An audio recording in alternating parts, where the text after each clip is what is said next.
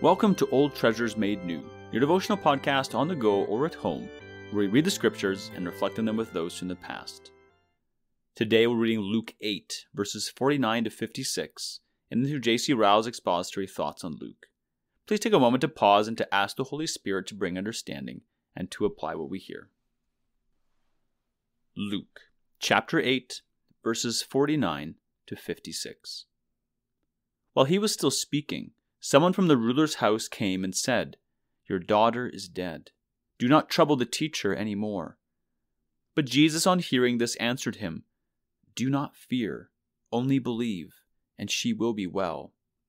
And when he came to the house, he allowed no one to enter with him, except Peter and John and James, the father and mother of the child. And all were weeping and mourning for her. But he said, "Do not weep, for she is not dead, but sleeping." And they laughed at him, knowing that she was dead. But taking her by the hand, he called, saying, "Child, arise." And her spirit returned, and she got up at once. And he directed that something should be given her to eat. And her parents were amazed, but he charged them to tell no one what had happened. This is the word of the Lord. The verses we have now read contain one of the three great instances which the Holy Spirit has thought fit to record of our Lord restoring a dead person to life. The other two instances are those of Lazarus and the widow's son at Nain. There seems no reason to doubt that our Lord raised others besides these three, but these three cases are specially described as patterns of his almighty power. One was a young girl who had just breathed her last. One was a young man who was being carried to his burial. One was a man who had already lain 4 days in the grave. In all three cases alike, we see life at once restored at Christ's command. Let us notice in these verses before us how universal is the dominion which death holds over the sons of men. We see him coming to a rich man's house and tearing from him the desire of his eyes with a stroke. There came one from the ruler of the synagogue's house, saying to him, "Your daughter is dead." Such tidings as these are the bitterest cups which we have to drink in this world. Nothing cuts so deeply into man's heart as to part with beloved ones and lay them in the grave. Few griefs are so crushing and heavy as the grief of a parent over an only child. Death is indeed a cruel enemy. He makes no distinction in his attacks. He comes to the rich man's hall as well as to the poor man's cottage. He does not spare the young, the strong, and the beautiful any more than the old, the infirm, and the gray-haired. Not all the gold of Australia, nor all the skill of doctors can keep the hand of death from our bodies in the day of his power. When the appointed hour comes, and God permits him to smite, our worldly schemes must be broken off, and our darlings must be taken away and buried out of our sight. These thoughts are sad, and few like to hear them. The subject of death is one that men blink and refuse to look at. All men think all men mortal but themselves. But why should we treat this great reality in this way? Why should we not rather look at the subject of death in the face, in order that when our turn comes we may be prepared to die? Death will come to our houses, whether we like it or not. Death will take each of us away, despite our dislike to hearing about it. Surely it is the part of a wise man to get ready for this great change. Why should we not be ready? There is one who can deliver us from the fear of death, Hebrews 2:15. Christ has overcome death and brought life and immortality to light through the gospel, 2 Timothy 1:10. He that believes on him has everlasting life, and though he were dead, yet shall he live. John 6:47 and 11:25. Let us believe in the Lord Jesus, and then death will lose his sting. We shall then be able to say with Paul, "To me, to die is gain." Philippians 1:21. Let us notice, secondly, in the verses before us, that faith in Christ's love and power is the best remedy in times of trouble. We are told that when Jesus heard the tidings that the ruler's daughter was dead, he said to him, "Fear not, believe only, and she shall be made whole." These words no doubt were spoken with immediate reference to the miracle our Lord is going to perform, but we need not doubt that they were also meant for the particular benefit of the Church of Christ. They were meant to reveal to us the grand secret of comfort in the hour of need. That secret is to exercise faith, to fall back on the thought of Christ's loving heart and mighty hand, in one word, to believe. Let a petition for more faith form a part of all our daily prayers.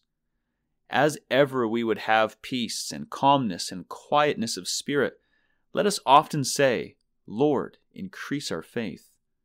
100 painful things may happen to us every week in this evil world, of which our poor weak minds cannot see the reason. Without faith we shall be constantly disturbed and cast down. Nothing will make us cheerful and tranquil but an abiding sense of Christ's love, Christ's wisdom, Christ's care over us, and Christ's providential management over all our affairs. Faith will not sink under the weight of evil tidings. Psalm 112, verse 7. Faith can sit still and wait for better times. Faith can see light even in the darkest hour, and a needs be for the heaviest trial. Faith can find room to build Ebenezers under any circumstance, and can sing songs in the night of any condition. He that believes shall not make haste. You will keep him in perfect peace whose mind is stayed on you. Isaiah 28:16 and 26:3. Once more, let the lesson be engraved on our minds. If we would travel comfortably through this world, we must believe. Let us notice finally in these verses the almighty power which our Lord Jesus Christ possesses even over death. We are told that he came to the house of Jairus and turned the mourning into joy.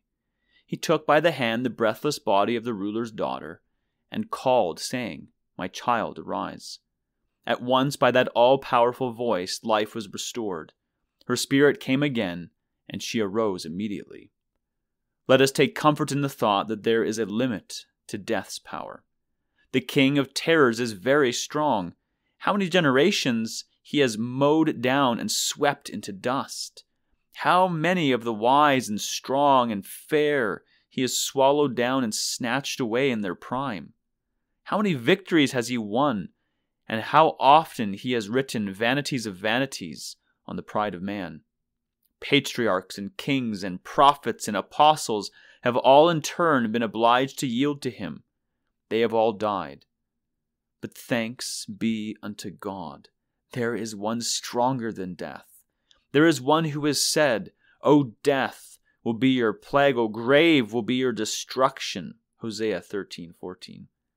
That one is the friend of sinners, Christ Jesus the Lord.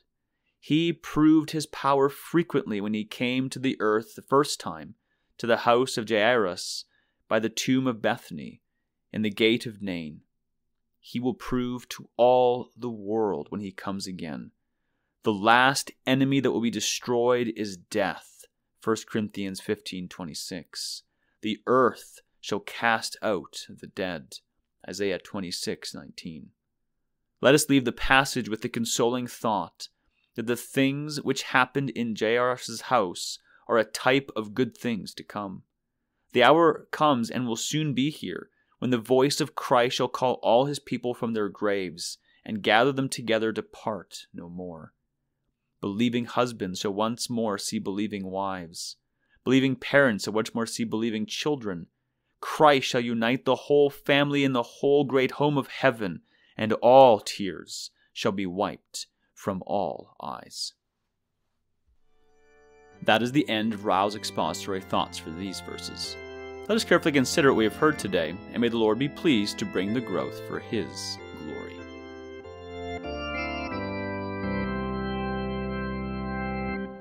In considering what we've just heard, would you prayerfully ask yourself and others the following questions?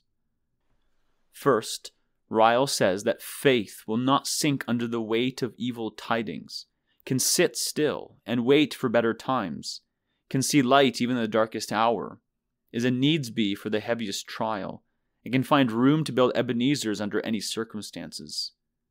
Have we found this to be true? What are areas we need God to increase our faith? And secondly, Ryle vividly describes the great enemy death is, and then the great hope that we have in Jesus who is stronger than death. What do these verses of Christ's victory do to our hearts?